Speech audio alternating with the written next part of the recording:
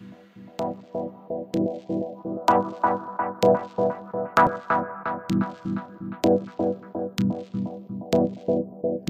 now is the time to start recording before I peak, and then it's just all a kind of like the footnotes, the boring historical footnotes. Cool. So I have right now with me Danny O'Brien, and for those who maybe don't know you or did not witness maybe the small dramas on Twitter. Our introductory drama. Yeah. For those of you who don't know me, I was the person who, Evgeny Morozov, who runs the blockchain syllabus and the syllabus too. Crypto syllabus, I think. Really great services, crypto syllabus, that's right. And also coined the term solutionism, a great techno-utopian critic. I met the blockchain socialist on Twitter around about the same time as Evgeny was denouncing me. Actually, did you commenting about him ended up with him denouncing me for revealing private conversations? Well, I tweeted something that did not mention him, but it did use the word that he used in like the recent essay where he said which is left washing. So this is the idea that it wasn't, just to be clear, it wasn't like specifically directed at him, but he took it very personally very quickly. Right. So this is the idea that like people of the left who are involved in crypto stuff are is the implication that you're kind of being paid to do it, or like kind of just being used as cover? I mean, I get a lot of different type of criticisms of like, I mean, it's usually just like, I don't know, a random account, which is like probably someone who's just extremely online and has, these particular parasocial relationships with maybe other left-wing celebrities, right, who feel a certain way. And so their mind has already been made up about this particular thing. And so they, of course, the first thing to accuse someone else of being on the left is a CIA Psyop or something like that. So right. That was like kind of the thing that I was talking about. And then but I did use the word left washing, which this is, I should segue neatly into the introduction of who I am, because so far people will just know that I am a CIA psyop, I guess. So I've kicked around for a very long time. I've been a digital rights activist and a journalist writing about, I guess, technological culture since the mid-90s. I did a one-man show about the internet at the West End in like 1994. But that's not what I'm known for. I'm mainly known, I guess, because I worked at the Electronic Frontier Foundation for close on 10 years, on and off. And actually, I mean, the weird thing for me is that and we probably want to talk about this, I actually kind of attenuated my personal brand, as it were, in the last 10 years, because I find it, like you say, it's really hard to like untease who you are online with kind of the values that you represent or whatever. And at EFF, the organization itself has a pretty strong voice, and I was doing quite a bit of work kind of maintaining that voice and doing a lot of the strategic thinking. And so it was always kind of a distraction to actually be anyone outside of that. So I've been relatively silent, and here's the hook. I guess last year I moved from EFF to the Filecoin Foundation and the Filecoin Foundation for the Decentralized Web. So that is in the current atmosphere, that is a big shift. And I was like, okay, let's, I need to talk about this on Twitter. I'll start, with a little light critique of the critiques of Web3 or whatever. And within like 6 hours of my first hot take on crypto, I'd had Evgeny denounce me for being a crypto soldier. Charlie Strauss, the science fiction author, saying that I had bent the neck to, I guess, big crypto. And I think Jamie Zawinski, co-founder of Mozilla, creator of the first Netscape browser, popular nightclub owner, also joined in the denunciations. And so I was like, I guess this is the world we live in now, our polarized crypto versus everyone else world. But I'm kind of used to it, even when the funny thing with EFF is that, there are a lot of people who are kind of arraigned against the organization and or had strong feelings about things that we would do. And I got accused of being a CIA agent. I accused of being like the new Karl Rove.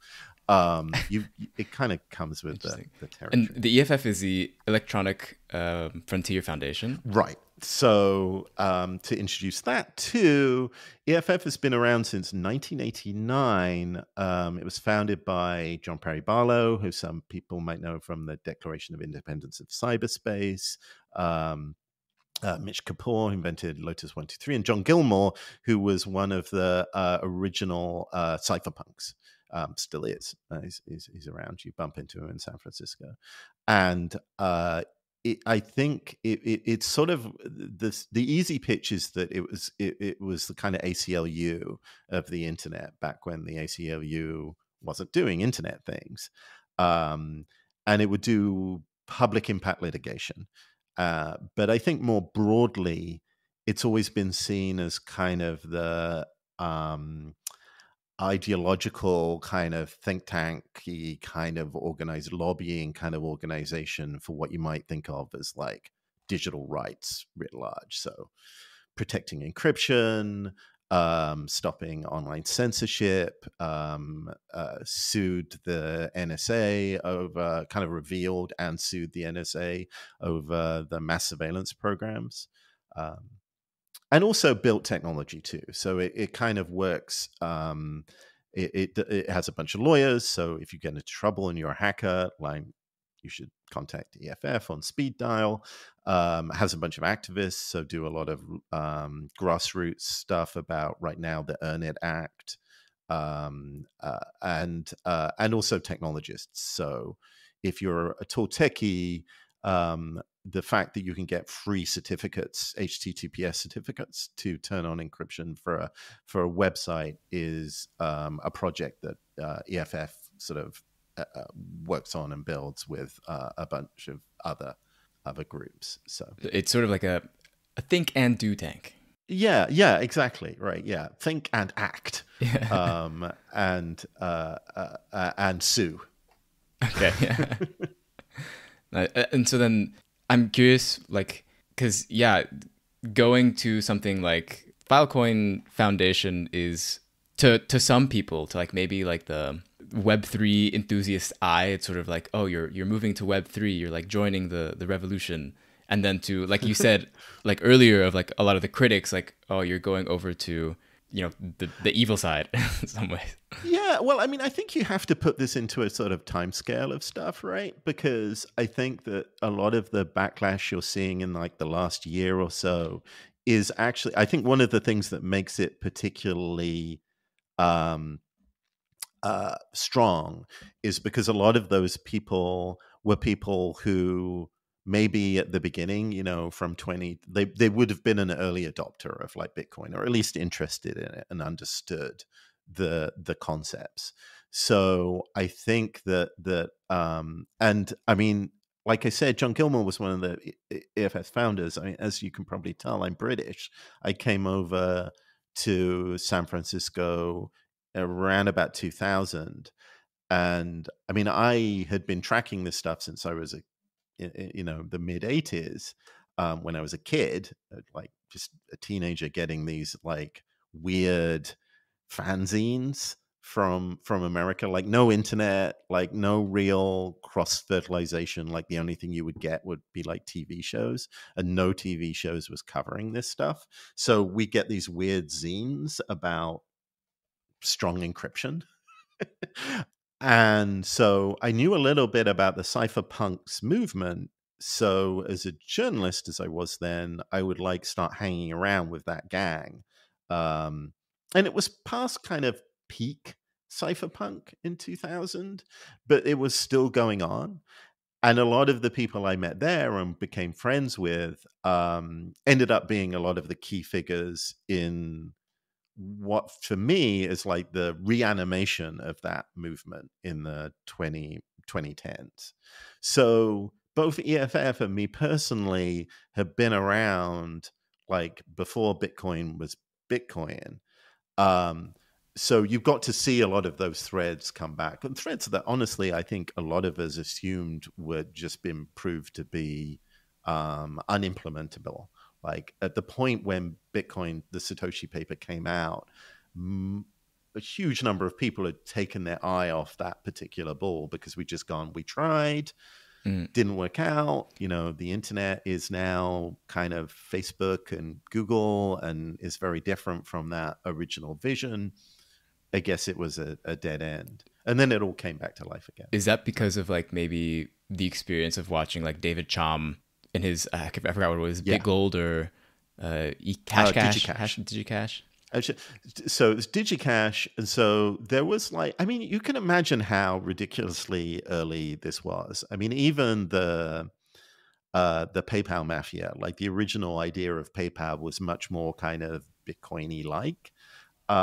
So the kind of ideological framing was there. Like people really wanted to do this thing.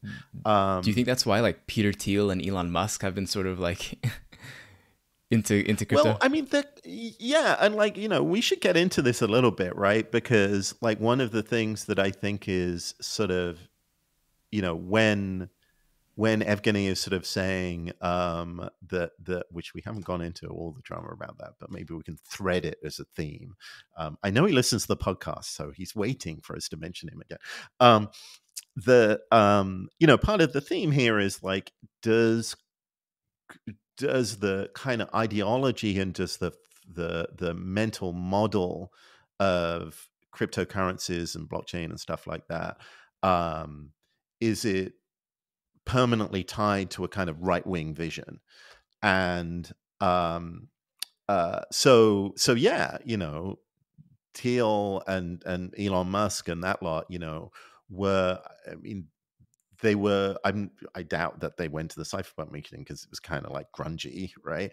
It wasn't people making money. It was people kind of, you know, it's like when you join the Socialist Workers' Party, is it, and you all sit in a pub somewhere. This is a very British analogy, but like, you know, when you're sitting there after having given out the pamphlets and you're all sitting there like, you know, grimly smoking your roll-up cigarettes, right? Like, I think that's the way to think of like the cypherpunks meetings as much as anything else, right? These are not very people informal. that are making money. They're just informal and kind of like people talking kind of intently and a little bit crazily about ideas.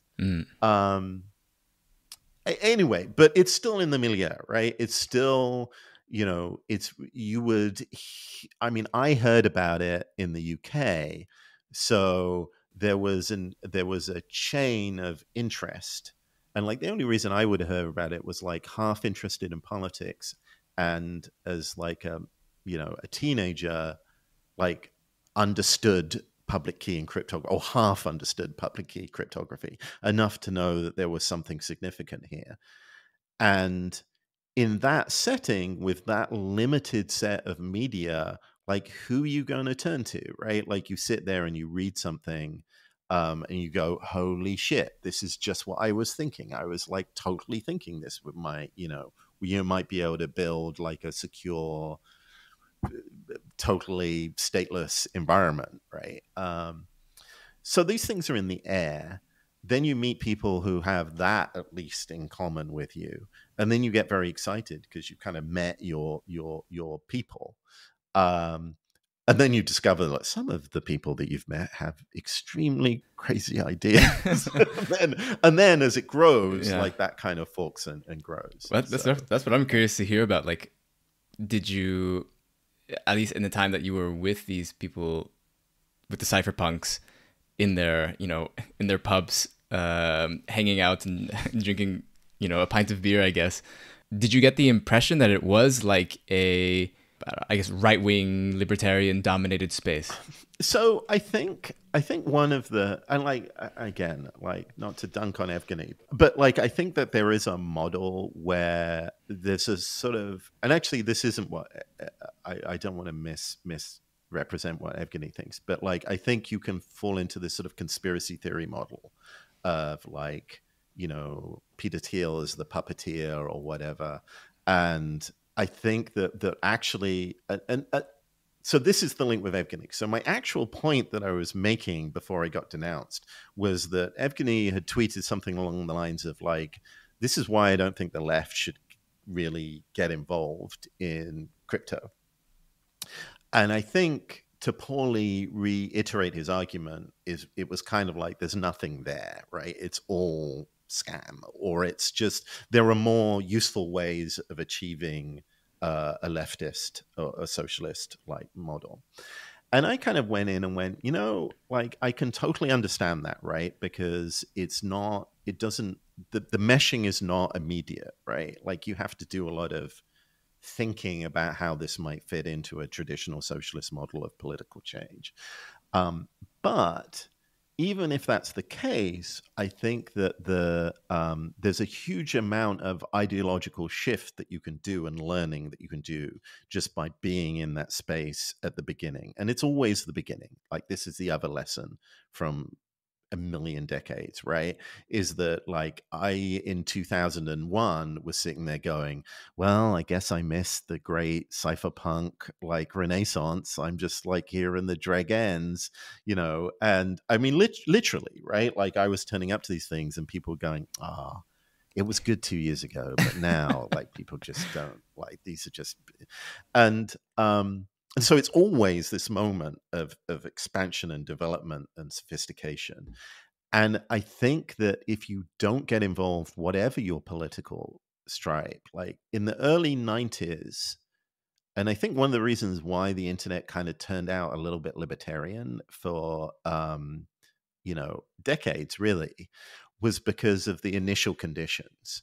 And it wasn't that like the internet was, well, maybe it was particularly appealing to that political viewpoint, right? But it was also weirdly empty of leftist discourse. And as soon as I said this, like people came in going, well, I was there, what about me? And, absolutely true. Incredible amounts of like interesting leftist conversations and analysis, right? But not the same level of kind of like mainstream adoption and engagement with its consequences. So, I mean, just to kind of give you a feel, right? Like there was a strong theme, and I'm not like judging anyone in this space at all, right? I'm not even my politics, my own personal politics, kind of oscillate wildly, but one thing that you would definitely say, I think, is that the more syndicalist or anarchist sort of side of the socialist project, right, was there on the internet much more early, right? And the tail end of that was Occupy, but the beginning of that was like Indymedia, a lot of like the WTO protests were online, Zapatistas, right? That was the kind of milieu of people who quickly joined the internet and saw an advantage here. The Green Movement as well. Actually, a huge chunk of the early political UK internet was driven by the Green Party. And part of that is like opportunistic, right? Part of that is like, well, we don't have avenues that we have in standard political discourse, right? Like we're not winning elections, so let's try this out. But a lot of it was down to, I think, mainstream left thought not really having a good box to put the internet and technology into to begin with, right? And so because of that, there wasn't a great deal of engagement. And because of that, there wasn't really a huge level of like the theory didn't change to take into account the internet. I'm a great believer in technology as a So technology is the thing that turns up that's new, right? The new machinery, social, digital, whatever. And I feel using technology changes your political outlook frequently, right? It gives you a capability that you didn't have before. And not only do you say, okay, here's my politics, this capability will allow me to spread my politics or implement my politics, but it also makes you go, actually, I now think that, to give an example, we might be able to self-organize without a central cadre, or, we might be able to achieve political change outside the state. And it's very natural for a technology that sort of at first glance like fits your ideology, like the just to pluck an example, like the free speech opportunities of the internet meant that a lot of people who were super into the internet were also super into free speech. Um, and then their model of free speech changed by using the internet. Well, there just weren't there weren't as many people as I wanted from a leftist milieu engaging with the internet at that stage and having their model of change and how their theory like be affected by that. Anyway, my point here is that it's really important for me, I feel, for leftists to engage with this and use the technology so that you can better you can better use it as a way to achieve things, but also because I think it will change how you think about things. Yeah, I think that sort of summarizes my thoughts as well. Like, technology facilitates also new social relations. And Right. so, like, I'm not a, I hate that I have to repeat it because I feel like people think that I am, but I'm not like a techno-determinist, of course. But neither am I like Right. a social determinist. Like, I don't think that we Right. can just like believe our way into socialism, or like just like we just need to socialize in a particular way, and that will create political change without any consideration of technology at all. I mean, it's like if you are considering, if you're worried about the material conditions, that's just like inherently what you have to think about. Well, I think one of the things that probably the internet, but possibly a lot of like technological advances, right? If you are attracted to technology, you get drawn into it. I think one of the big dividing lines that causes politically is Jonathan Smucker, who is this really interesting kind of activist strategist. Um, I think he ended up sort of advising on the Bernie campaign, but he's done a lot of thinking about this, and he I think a lot of his outlook came from after Occupy, kind of trying to regroup the left and go, okay, like we didn't achieve a set of goals in Occupy. How do we go about achieving our goals in that kind of period? And he sort of puts he makes this division between prefigurative politics and policy politics, right? And the idea of policy politics is your traditional, I mean, not necessarily within just exclusively within the democratic system, but you're trying to achieve change by changing what the state or what government and what people do, right? Um, Prefigurative politics is sort of where you are the change that you want to see in the world, right? Like you go, okay, if we're going to do, you're an anarchist, right? So if we want an anarchist society, the best thing we can do is to build a small version, an element of that in our current lives, right? And organize in that way. And therefore, we kind of set the example and then it spreads that way. And I think it's fair to say that Jonathan is down on that, right? Like, I mean, that's kind of his critique of Occupy. Is like you kind of try to do that. You have consensus meetings in tent encampments, and that did not spark the revolution that you wanted. We should actually organize to use the existing systems to achieve change. And of course, both of those things, preferably simultaneously, are kind of important. Um, but I think the thing with technology, particularly user empowering technology gives you additional powers, um, leans people towards that prefigurative model, right? And you definitely see that in Web3 and crypto, right? The feeling that you get is like, holy shit, I can like build a way, as you say, of socially organizing right here, right now. And that will spread, or at least it'll give me a chance to like live out my values. Um, and I think I think any technology that empowers you in a new way, from literacy onwards, like gives you that feeling.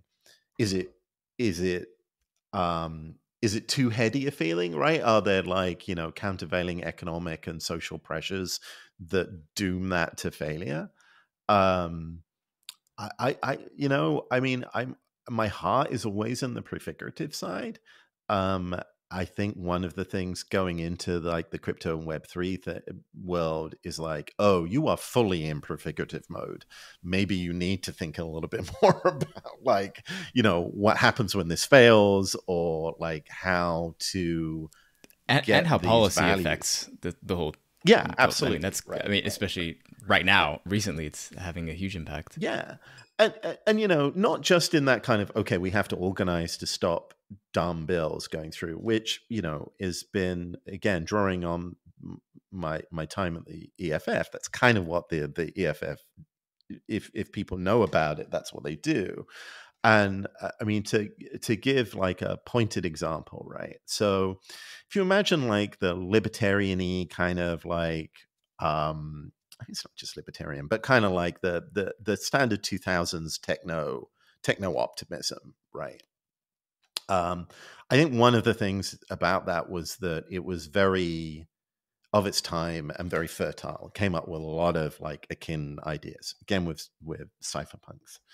Um, I think from 2008 onwards, it was pretty clear to me that that was ceding away, and that it was actually the online left and the left in general who were coming up with, who were in their period of most kind of like fertile expression, like were engaging with the world as it was then. What Um, examples like come to mind for you during that time? I mean, just I just the 2008 financial crash, right? Yeah, Like, there was a whole community. Like, there's a reason why people see that as the twilight of kind of the neoliberal point of view, yeah. because that was something that was both kind of unpredicted and inexplicable and unjustifiable, even in the kind of social contract that the neoliberal model had.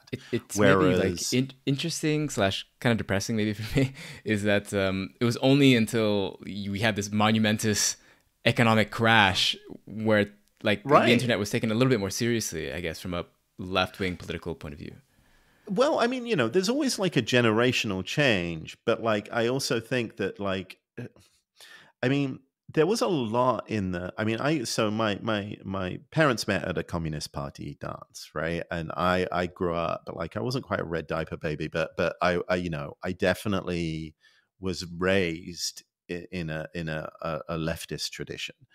Um and like being a teenager in the late 80s was a really hard time to be on the left, because um like neoliberals in like 2008, like none of like the obvious apparatus that you were using to judge the world was working, right? There was like the rise of the Thatcher Reagan kind of working class coalition.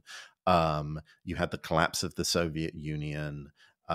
You had like the boom of the 90s that was pursuing all of these things. So it was very like your theoretical base and your practical base were very hard to like kickstart.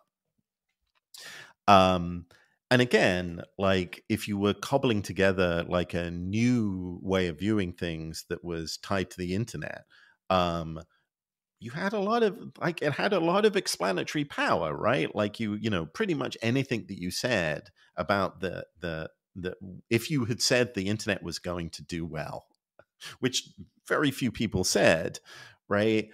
You had some cachet of prediction. Like you were like, oh, you're a genius, right? Like because you said that. And it would be complete unrelated to the actual reasons the internet grew. You you were just the cool people, right?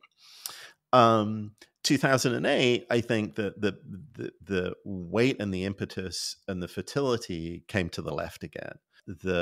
I think there's this great thing by Brad DeLong, who I think might describe himself as a neoliberal economist, right? Or at least, you know, a Clinton economist, where he sort of goes, the baton has now passed, right? Like we had our go, like we kind of fucked up, like there were definitely things we got wrong.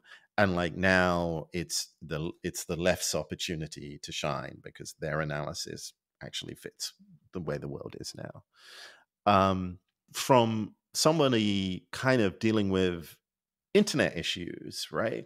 My primary thought in that space was, it's going to be a nightmare if the left gets the internet wrong, right? And you know that's entirely possible, right? Like you know, in this moment of fertility, like nobody people can believe crazy fucking shit, right?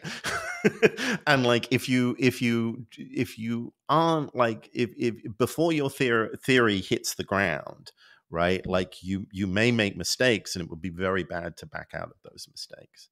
The one that I think the bullet that I was most worried about and the left successfully dodged, but it was a close thing, and actually the left dodged it and it hit sex workers bluntly, was Sesta Foster, right? Like so Sesta Foster was the first really concerted attempt to weaken Section 230, the thing that gives liability protection to big tech companies.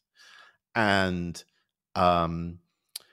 there is a very cohesive argument that you can make that if you are trying to tackle big tech's control over the internet and also tackle monopolies and antitrust and also kind of beat back a kind of economic surety or economic influence that those tech companies have, removing their liability protections against what the shit people say on them would be a way of doing that. Actually, though, if you like spend a lot of time thinking about, for instance, decentralized networks, right? Like if you have a mesh network, say, or right, you have a network that people are passing content around, or even just having a discussion forum, right?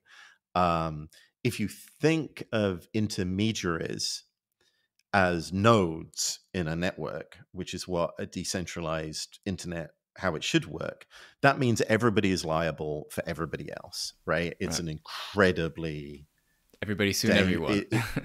Everyone sues everyone. There's a huge chilling effect. You basically can't like share or interconnect without like spreading the virus of this liability. And also it means that the actual ultimate liability doesn't lie with individuals, right? It kind of hides, like, so the people who pay the price aren't the Nazis, it's the people who host the Nazis, which sounds fine unless you, for instance, get a bunch of Nazis going, okay, we're going to take down this particular community by going entryist tactics, taking it over, and then like they get targeted. Anyway, like there's a lot of deep thought that's gone into this whole thing, and like we spent a long time, both here at the FF and more generally in the digital rights community, trying to create a legal environment which would protect decentralized systems. So anyway, so you have this big fork in the road. Do you save the internet by weakening Section 230 and this liability protections, or do you prefiguratively protect a better decentralized internet that was in the past and will be in the future by maintaining this legal model. And the thing that happened was the first attempt to tackle that was this thing called Sesta Foster. And Sesta Foster was supported by the left and the right because it targeted sex trafficking. And it basically said, if you have sex trafficking on your website, you can be sued for that. And you will have liability for that in the US. And there were lots of arguments on the left that why this should pass, and ultimately it did pass. The thing that everybody who's left politics or any politics have been informed by their knowledge of how the internet works with like, okay, what's going to happen here is that Craigslist, all of these sites, Facebook, all these sites are just going to shut off any discussion of that might even have like a hint of sex trafficking, right? And that will mean sex work, discussions of sex work. And it had this catastrophic effect because suddenly sex workers couldn't discuss what was happening to them. They couldn't operate independently of pimps, bluntly. It sent people back onto the streets. It was a nightmare, right? And it still is.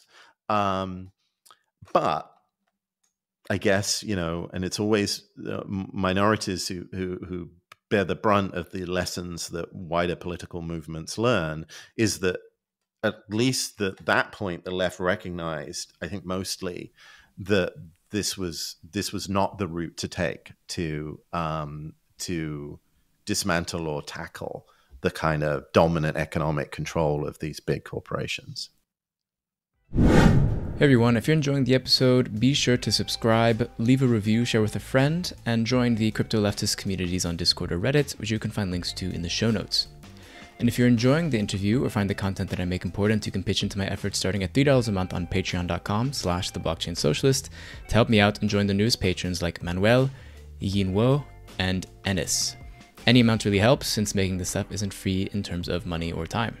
As a patron, you'll get a shout out on an episode like I just did and access to bonus content like Q&A episodes where you can submit and vote on questions you'd like me to answer. And I'll give my thoughts in roughly 20 minutes. Or in the last bonus episode, I actually spoke to 2 other crypto leftists who went to ETH Denver, and we spoke about their experiences there, including the good, the bad, and the ugly. Of course, I'll still be making free content like this interview to help spread the message that blockchain doesn't need to be used to further entrench capitalist exploitation if we put our efforts into it. So if that message resonates with you, I hope you'll consider helping out. I want to talk a bit more about what you were talking about with the, thinking of like decentralized systems. Because you've written a bit about what you called in like some of the EFF blogs, the public interest internet. If we want an internet, which is for like built in the public interest, built for people, yeah. Do you imagine that being a decentralized internet? I'm using air quotes with that because I can see you air quoting madly into the microphone there. Yeah. Well, because that can mean a lot of different things when you say decentralized internet. I feel like I know, and it's sort of such a sort of like a vague term, and I never define it, and I feel bad defining it, or feel bad not defining it. But in many ways, like unpacking the whole thing would take, sometimes you just have to, again, in like making points, you sometimes have to not unpack things, right? You have to just go. It's like, I think that there's so much complexity to the term open when we talk about the open internet, or we talk about, open source even. And there's a great article, which I will send you, and we can throw it in the podcast notes or whatever, which is like someone doing this analysis and going, did anyone actually define this? We had like a whole movement about open data and no one defined it. And like, as someone who was in that process of advocating for that, is like, no, and we deliberately didn't. Like, that it was a phrase that lots of people could project their own ideals into. And that's actually okay sometimes, right? Sometimes you're feeling your way through this, and it's a loose definition. Is that because of the technical things that you would have to explain to like properly define that term? No, it's because the possibilities of this movement, this general direction, are as yet unexplored. Like one of the hardest things that you have to do. So when I first joined, like I think my first day at EFF was in 2005. And one of the first meetings I went into was there's this project called GNU Radio. Um, and GNU Radio is software, continues to be software defined radio, right? Basically, before software defined radio, a radio could do like one thing, right? Like, and you would physically wire like the whole thing up. So you could, and you would wire it in one way and you would plug things in and it would be a television. You wire it another way, it would be a shortwave radio. You would wire it another way and it would be like, a mobile phone. And software defined radio was this opportunity and continues to be of creating tools that were much more generic than that. And there were a bunch of lawyers sitting with the technologists that built this thing, going through what this would mean in 15 years time, right? And like you have to think at that kind of time scale, partly because that's how long it takes to like prepare and move a lawsuit through the courts. Like the suits about the post 9/11 mass surveillance of the NSA are still going through the courts, right? But partly it's because you're trying to legally represent and sort of politically represent something that has not happened yet, like a potential opportunity.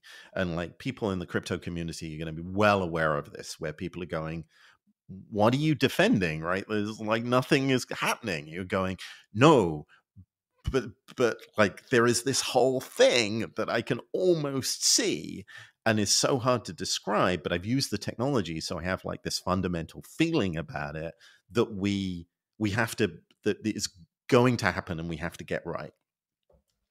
So in that, sometimes you have to use terms that are the gesture to that, right? Rather than be able to go, oh yeah, in the future we'll be on like, special buggies or whatever. So decentralization is a little like that. I feel that it's less like that for anyone who's grown up with the internet, because what we're really doing is re-decentralizing, right? We're returning back to something that we already had an existence proof of. Do you agree then with like this narrative? Because like, I mean, I'm personally like unsure of how true it is, but like for the most part, like Web3 hype men a little bit, to be honest, of like Web 1 was like our decentralized internet, Web 2 was centralization of big tech, and then Web 3 is sort of like this re-decentralization through I crypto. think that's ahistorical. Okay. I mean, I think that I think the problem is that you can't really divide those lines. I mean, and there's a lot of there's like a whole mishmash of currents that were going on at the same time and were going in different directions. I mean, I think my model, and in those public interest essays, I'm kind of touching on it, although I kind of left EFF in the middle of them, is I see the internet as like a fairly classic kind of enclosure of the commons kind of process, right? In which you have this public commons and then people kind of increasingly extract from it, or propertize it. And when Web 2 critics are saying this about Web 3, that's what they're worried about, right? They're worried about re-seeing a kind of carving up of a tokenization of things that is the small remains of a commons. Now, I don't see it through that framing, and the reason why is because while that is the story of one of the processes that happened with the internet, the other earlier story is we created a commons, right? Like somehow the in this very air quotes decentralized way, we were able to fashion something that was not controlled, certainly to the extent, and with very novel sort of ideas of ownership and participation, right? And I think that is kind of fascinating, right? The ability to create a public good in an uncoordinated, emergent way. And I mean, we can overstate it, and I don't want to sound too like I'm flashing back to my, 90s days right here. But a lot of that had to do with like, is it accidental? I think it's like just an existence proof, right? Like there was just like a particular alignment of incentives that made that work. And once you see that happen, and then actually the other thing, see it happen again and again with something like the thing, having been embedded, I worked at Wired as well, right? I worked at Wired and EFF. I was certainly embedded with techno utopians during this whole period. And the thing you have to like understand is that um, also a lot of skepticism, like even in that kind of heart of like Silicon Valley ideology. Um, and like lots of people, like if you look at the early version issues of Wired, which is like techno libertarianism is at its peak, none of those people thought the web was going to take off, right? They just thought, obviously, like, academic bollocks. Like, just there's no mention of the web in the early. What was the magazine about in the beginning then? So kind of like cyber stuff, like it was like Okay. just like and the networks, right? But like there were proprietary networks that competing with the internet. Mm. So before the web really took off, um Microsoft had like this project, which was, I can't remember what it's called. It's named after some fruit or something, which was going to be the internet. And like there was a thing, AOL, of course. There was a company, CompuServe. Rupert Murdoch had his internet ready to go called Delphi. Wow. Um, Glad that didn't so happen. right, exactly. So you can imagine like the weirdness of this thing succeeding, which, didn't really, I mean, it was kind of government supported, but not really because they just let it go. They just threw it out. There was no kind of, state funding of the internet's growth beyond the DARPA phase, right? It was assumption that it would like live and die in the free market. And it succeeded against all of these odds. Um, and you kind of assume that that's a sui generis thing, right? People go, "Oh wow, this is amazing," but like then the web came along and people go, "Well, yeah, but there's no money in it." Like, one of the articles that in that series that I wrote was trying to convey how most people in the entertainment business or the content business were like, you're going to have to pay us in some way to put content, because who's going to put content up for free?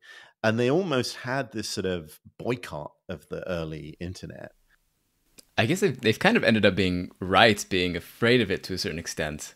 Oh, well, yeah, but it wasn't a fear to begin with. Like it was sort of a standoffishness, right? So what would happen is they would go, well, until we get paid, like we're not going to go there. And without like Hollywood content, like your thing is not, we're just going to make these deals with Microsoft and AOL, and that's what we're going to do because there's money there.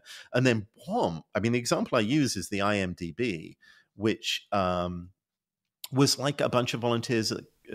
Well, the server was at Cardiff University, and it was, I mean, in a way that is unsurprising to us now, right? It was like the same as Wikipedia, is that everybody just pulled together and built this thing, like with no central organization or real profit motive, right?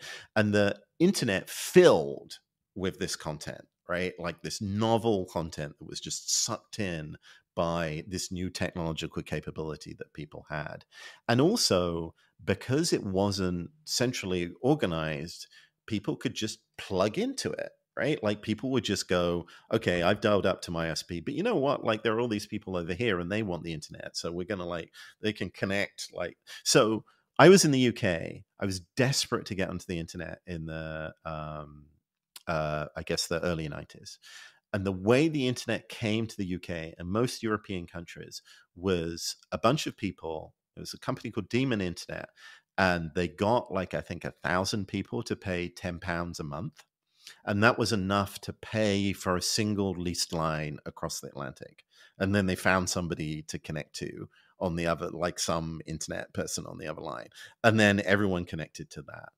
And so that was the growth pattern of this, and like all the innovation was happening at the edges, and all the incentives aligned to just make this suddenly the global dominant internet. And then this, as I say, people go, well, that's never going to happen again. And then it would keep happening with things like Wikipedia, Linux, all of these things, until eventually theory has to catch up to this, right? You're sitting there going, okay, this should not happen. Right. And So, like a bunch, go ahead. I was gonna say this sort of shows the so many cases where like the libertarian theory was wrong over and over again. Right. So what would happen is that people would adapt their theory to match reality. And some people were quicker at adapting because they could see what was going on. Some people would like arch so far into theory that like, they're now in the dustbin of history because, and I kind of like, took some of this Kool-Aid, right? Where you're like, oh my God, everything's going to change. We'll just be, this is the moment of the prefigurative politics where suddenly everything will be run with a wiki or whatever, right? And but there's some matching of velocity, right? Like you have a thing in the world like the financial crisis that needs explaining, and your theory does not explain it. So what do you do? And I think so. Interestingly, just to pick on the libertarians a little bit more, right? Like one of the things that happened was that there was a big fork in the road for them about intellectual property.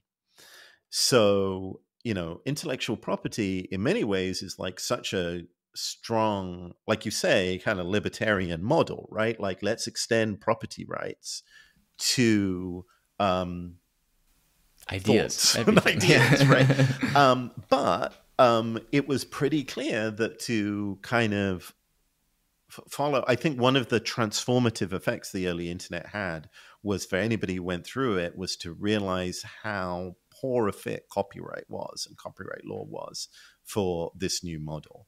And so you had this fork in the road where, and actually I would say that this is one of the places where I think the left, I mean, maybe kind of the liberal left, but the left had a head start, right? Because they had a much better model of what a copyright, an intellectual property regime that had a functional public benefit model would look like. And so I think that actually, if you look back, the IP start of that, which again, the Electronic Frontier Foundation was super in the lead, like trying to defend people who were getting like sued to hell and back by Hollywood and that whole phase.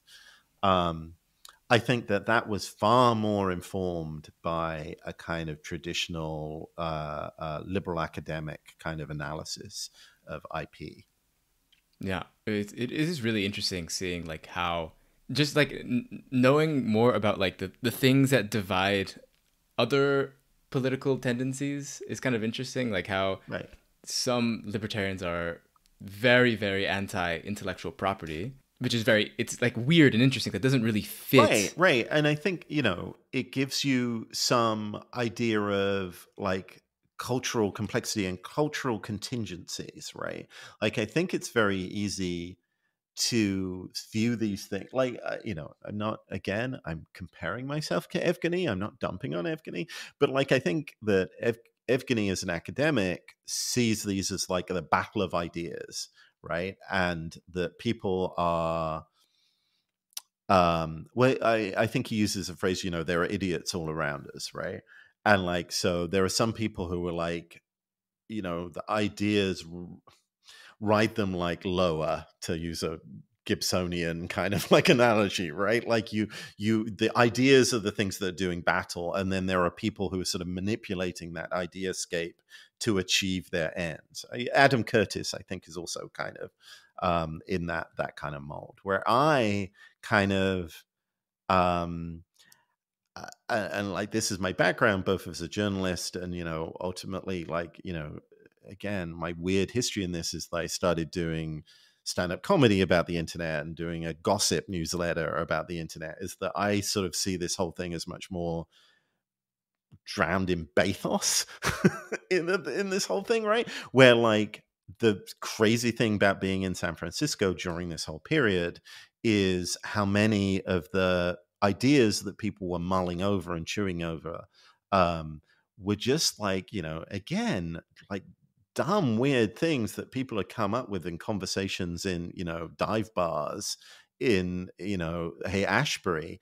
And but they inflate at the same size as the internet or some other like moment happens, right? So the seed ideas of the very early ideas of Web3, of Satoshi, all of these things have a disproportionate influence on the next generation.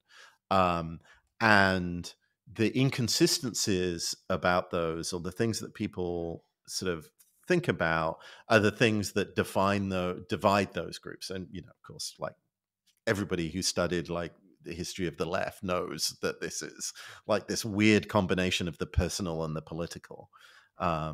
And I wish that there were more stories that took that line, right? Of like, rather than going, here is sinister Peter Thiel, or here is like, the libertarian cypherpunks with their guns or whatever, and looks more at the personalities. It's not like a great man history of the world. It's like an understanding of like, oh, if this person had done this at this point, or worked with this person, or this community had got involved at this early stage. I really, honestly, my biggest critique of Web3 and all of this coming into it is, and I think this is a valid Web2 criticism of people who've learned Web2, is like, it's not a lack of diversity, but a lack of connecting with people who really, in from a theoretical point of view, should stand to benefit the most, right? The people who I would describe on the periphery of the existing kind of centralized internet. And like, it's not us, right? Like we're kind of like the perfect target demographic for the centralized internet, right? Like, the ads they sell to us are high paying ads. We have more influence in that space, like, and we feel helpless. What does it mean to be, and like, I'm just going to refuse to do the roll call of like minorities and like marginalized people, because I just feel like every time I do that, I'm like doing this weird grab bag of like, oh yeah, indigenous, blah blah blah, right? But like, you have to like, the rubber has to hit the road, right? Like there has to be this point where we have this technology and it really does empower someone who was not previously empowered. And I think some of that is happening with money, the raw power of money, which I also don't think that Web2, like one of the privileges of Web2 is like, oh, we'll all make a Wikipedia together, right? Because we have endless free time and we have a well-paid tech job, right? Like, and or we're a NEET, right? Like we're living off welfare and also on the internet all the time. Like, so the web we have right now is constructed from people's spare time. And that privilege, right? And one of the beauties, I think, of the Web3, which people don't take into account, is it does make people rich, right? And like, sometimes it makes the wrong people rich, sometimes it makes rich people richer, but sometimes it's utterly transformative to whole communities because they were never going to get a tech job at Google, right? Like that avenue has completely shut off, right? And that kind of like, people can be transformed and communities can be transformed with access to resources. And that doesn't mean they suddenly become capitalists or they suddenly become rich bastards, right? Like there has to be a way that you can distribute resources and capabilities to people without them being the enemy or them being corrupted. But definitely one of the paths to corruption is just to go, I'm making a lot of money, so I'm fine now, which is the path that you see so many Web3 people end up taking. Yeah, yeah. I mean, I have so many. I'm actually really curious to hear about, because you were recently at ETH Denver. Right. How that went? Because the Well, I got impression, COVID, so that was a bit of a downer. yeah, but I heard It like was everyone it got was a COVID bit and of all a that stuff. super spreader event. I think that like if I one of the things I took away from ETH Denver for when I was there was like I got caught up in the excitement and the optimism and like maybe the rules can be rewritten. And then I got COVID afterwards and I went, okay, some rules cannot be rewritten. Like something you cannot get through with just blind techno optimism. I guess I've learned that lesson once again. But it was Yeah, great. Bitcoin doesn't solve COVID, unfortunately. Right, right. This is like, or you know, just really believing in something does not solve it. You eventually the facts hit you in the literally in the face. Um, and Yeah. I mean, to draw the theme, you know, the thing that made ETH Denver exciting was lots of people were seeing this technology through the lens of being able to create public goods and being able to create new commons. And I think that's a fundamental disconnect between people who on the left who get this and people who don't get it.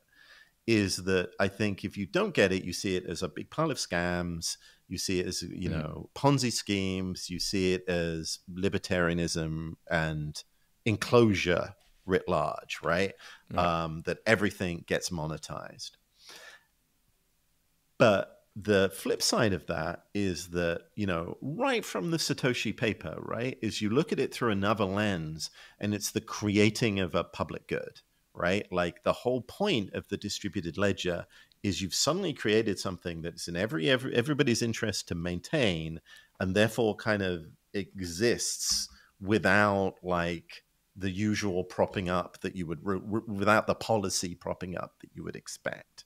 Right. And almost everybody I know who's excited about this from a sort of social liberatory kind of view looks at it as this thing that enables you to create and maintain public goods, perhaps in a way that is stable and can defend itself against rentiers, against capture, against enclosure. Mm. Yeah, I think a lot of this public good talk comes from, to me, it seems, is like an actual legitimate issue of like funding open source Right. projects. Right. So these are all the failures that we experienced in Web 2, right? Mm. Um, like there's only one Wikipedia. There should be more than one Wikipedia, right? And yeah, and the Linux project and open source projects have this tense relationship with big tech, right? Right.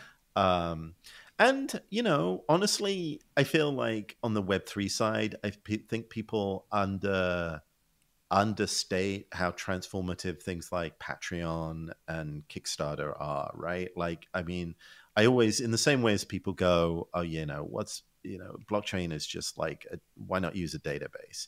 There's a lot of DAO activity where I'm just like, you know, you could have just done a Kickstarter with this, right? Or a GoFundMe. But the pernicious problem was the assumption that if you built it, then if the incentives are aligned to build something, that thing would just continue along that path. And the story of the internet is even if you get everything magically aligned so you can create a digital public good from nothing, right? From just everybody, you know, just participating the way that they want to. And like suddenly we've built the world's biggest knowledge base, right? Um, it might not persist in that way, right? That might not continue. And I think the story of the next 10 to 20 years is that division between profligative politics and policy politics, right? There's going to be regulation, and there should be regulation, right? This isn't a libertarian place where we can't, where the state can be somehow ignored, undermined, you know, dissolved overnight.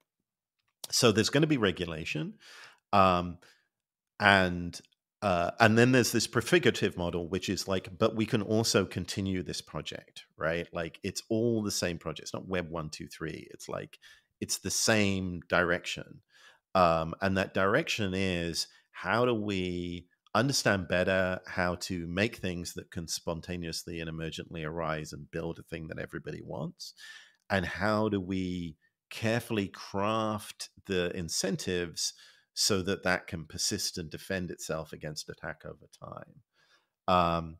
And, you know, both of those are tools in the toolkit of building a society that is stable and equitable, and flexible, right? Like that's the other thing that I think we have to understand is like, how can we, having built these systems that can continue, how can they How do they change? evolve? Yeah. And, like again, the biggest criticism people have, and I think it's a valid criticism. I've heard counter arguments, but is sort of the energy usage of Bitcoin, or other proof of work systems. And for me, that feels like, you know, one of those incentive wirings that's just a little out of whack, and therefore the problem gets bigger and bigger over time. Like if you look at the cypherpunks mailing list and the Satoshi paper, I think it's right in I'm right in saying that in the thread afterwards, people are going, I think like Ben Laurie or someone is sitting there going, isn't this going to use up a fuck of a lot of energy? Yeah. I And, mean, you I know, guess, it's yeah, there, just, right? it's completely set up to where it can go. There's no cap on the amount of energy that can be used for it theoretically. Yeah, and like, but the thing is, in order to kind of calculate that, you have to go, well, let's assume that like a single Bitcoin will cost like $50,000, and like, how do you have the long-term thinking and like the not optimism, but the ability to not just disregard these things, right? That's the fundamental problem here, right? Is that what I'm trying to avoid is people going, oh, this is stupid, right? Like this will never take off, right? And you have to walk this line between, you know, just to the moon where you just go, oh my God, like I totally believe that this is going to take over everything, right? And going, well, what if it does? Like, how does that change things? How do we learn to live with that? Or how do we stop it if you think along those lines? And how do we build a better society given that this is now in the world? And you have to do that early because that's how you learn and that's how you change your outlook to update it to the world that you live in now. Yeah, that is 100% like what I was trying to do with this project. That was said much better than I probably could have said it. Well, you know, I mean, it's always good to be on a podcast where like we all agree. We need to grab Evgeny, right? Like, I mean, presumably he thinks I'm like. So we should end the story. So Evgeny, like the story is that like I was DMing Evgeny after like I wrote my thing, and I went, "Hey, Evgeny, we should go out for a drink." Like, you know, I don't want to like, you know, have like a big Twitter fight, like be a problem. And then you followed me seconds later. And Evgeny was going, yeah, let's go out for a drink, blah, blah, blah. And then he mentioned you. And then I was like, I'd never heard it. I mean, I'd heard of you, but like we hadn't like met or anything. And I was on DMs with both of you going, oh, this is weird. Like you're both talking to me. And then I mentioned that Evgeny had maybe implied a thing that maybe you didn't exist. And I was kind of like, this is hilarious. Like he thinks you don't exist. And like me going, Evgeny, I think that they exist. I mean, I don't think I even said that, but like, you know, this weird, again, this existence proof we're going, pretty sure this guy's for real. I mean, like, you know, we maybe should update our knowledge to, and then in the thread afterwards, people were going, well, maybe Danny O'Brien is the blockchain socialist. Thought of that. Did you see that bit? Oh, I think I saw like a couple of people say that. Less time on Twitter, but like, unless this is a very artfully put together podcast, I think we've proven that we're different people. You're really good at hiding your British accent. Right. Just very good audio, kind of like cutting. Yeah. Anyway, I like, so I will do two quick plugs, because we talk about the public interest stuff a lot. And EFF, I'm still doing a podcast for EFF called How to Fix the Internet. Also, I work at the Filecoin Foundation for the Decentralized Web. If you have projects that you think will make the world a better place, ping me, because we are trying to bring all of this together into a cohesive, shared whole. And I really want to support projects that hit the ground running, that really tackle the people who need the technology to change most, and learning with them what we should be building. Cool. Yeah. Thanks a lot for taking the time, and it was great to talk to you. And